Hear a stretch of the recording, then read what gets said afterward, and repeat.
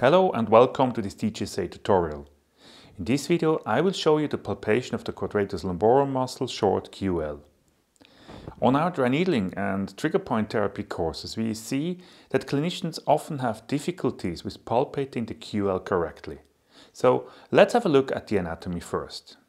The QL muscle is a flat muscle and connects the iliac crest, the transverse processes and the 12th rib with each other.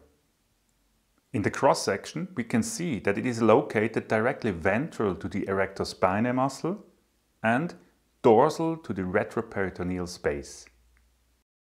We have to be aware of the fact that the QL is covered by other muscles. That means that we don't have direct access to the muscle by palpation.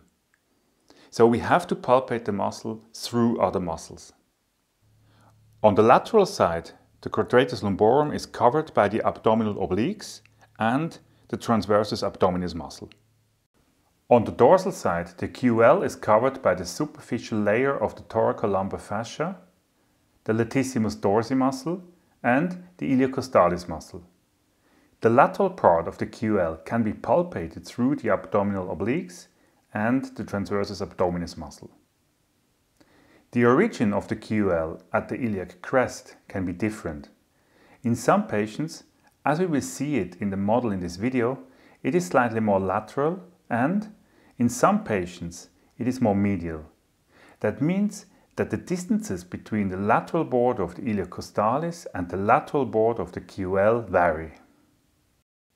Now I will show you the anatomy, the landmarks and the palpation on our model. For the palpation of the Quadratus lumborum muscle, I recommend to have the patient in side lying. The advantage of side lying is that the muscles are relaxed and that you can adjust the distance between the iliac crest and the 12th rib by supporting the waist with a pillow. The landmarks to identify the Quadratus lumborum muscle are the iliac crest,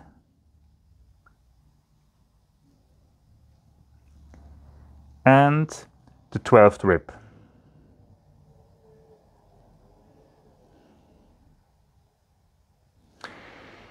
This is the lateral border of the Quadratus lumborum muscle. You can palpate it and find it if you start your palpation here in the erector spinae muscle. Try to palpate gently towards the erector spinae muscle and you will feel that the erector spinae muscle has a certain elasticity. So the palpation quality is harder than if you palpate in the abdominal wall, through the abdominal wall. So the transition between the palpation, which is more elastic, to the palpation, which is softer, this transition is the lateral border of the Quadratus lumborum muscle.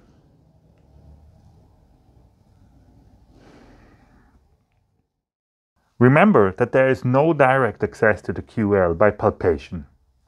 The QL is covered by the superficial layer of the thoracolumbar fascia, the latissimus dorsi muscle, the iliocostalis muscle, and the abdominal obliques and the transversus abdominis muscle. So the best way to palpate the QL is just anterior to the lateral border of the iliocostalis muscle. And if you palpate the QL from lateral in a frontal plane and press hard, then you may feel bony structures through the QL. These are the transverse processes, also known as the costal processes. Although there is no gap or window where you can palpate the Quadratus lumborum directly, you can get a good impression about the size, the tone and the sensitivity of the muscle by palpating it through the thoracolumbar fascia and the abdominals. So that's it. I hope you liked this video and I'm looking forward to see you soon.